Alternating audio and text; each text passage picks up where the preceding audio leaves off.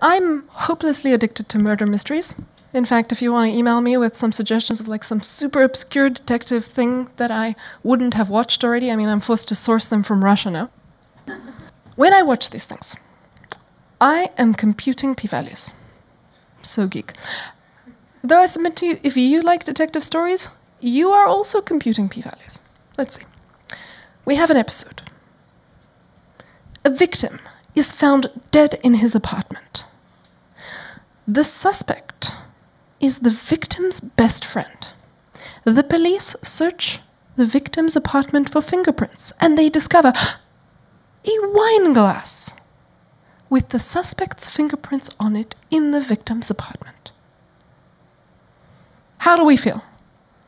Convict? Guilty? No? So innocent then, yeah? Innocent? Of course not. You learn nothing here.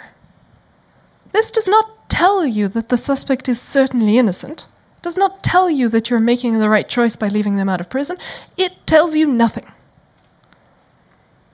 But because your default action says, upon learning nothing, I leave this person out of prison, that's what you go and do. But you learned nothing, because this evidence is not informative, doesn't make you change your mind.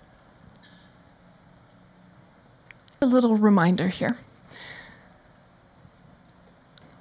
Okay, on the other hand,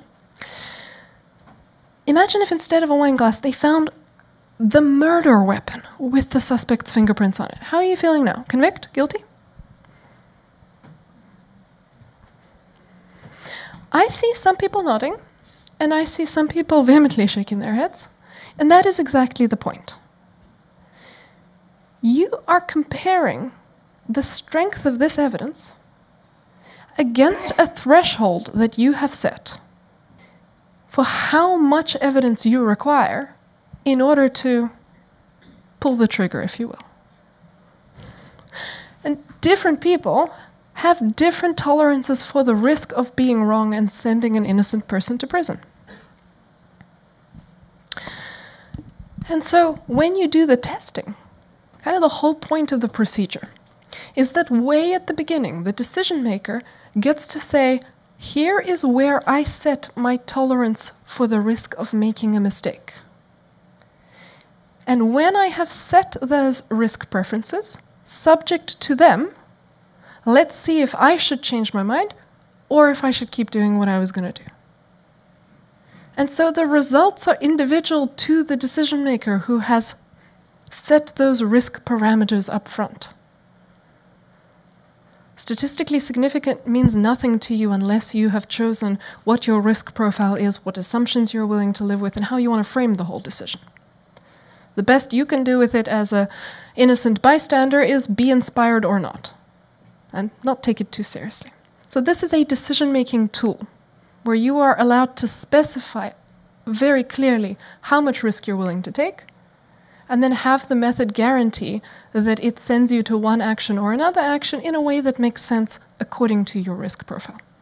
And in this case, the particular number here is the significance level, which is your maximum tolerable probability of leaving your default action incorrectly. So that's the kind of story here, and so it involves a whole lot of settings from the decision maker. It has no meaning unless there was a lot of thinking there about what we were trying to do and how we wanted to execute the decision. When can you skip testing?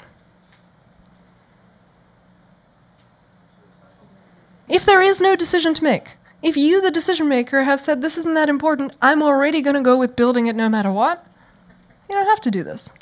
But if it matters, and if you want to control your risk, then you want to go and do this stuff.